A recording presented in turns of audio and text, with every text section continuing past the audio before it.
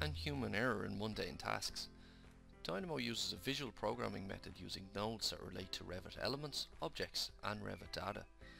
Dynamo allows you to manipulate information in a different way than Revit handles it. It can essentially automate many of your manual tasks. Each node can take an input or an output. How you connect these to other nodes creates a working script.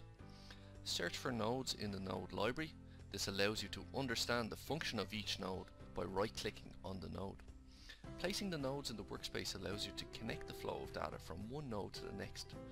Dynamo cuts Revit down to its raw database items that can be combined in lists as part of the script creation. For example, send room area data to an Excel spreadsheet that updates as the model updates. This data can be further used to analyze your model within Excel.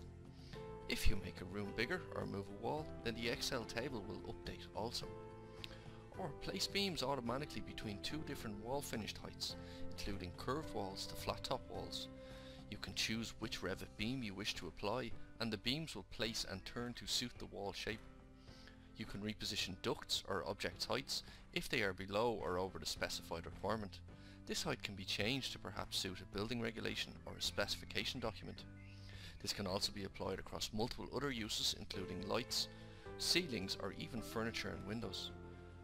You can also renumber doors using Dynamo by floor level from left to right or a different direction, all in sequential order. All door numbers are automatically numbered and the door tags update with the level identifier and the door number. Imagine this across a large project scheme. It could save you so much time.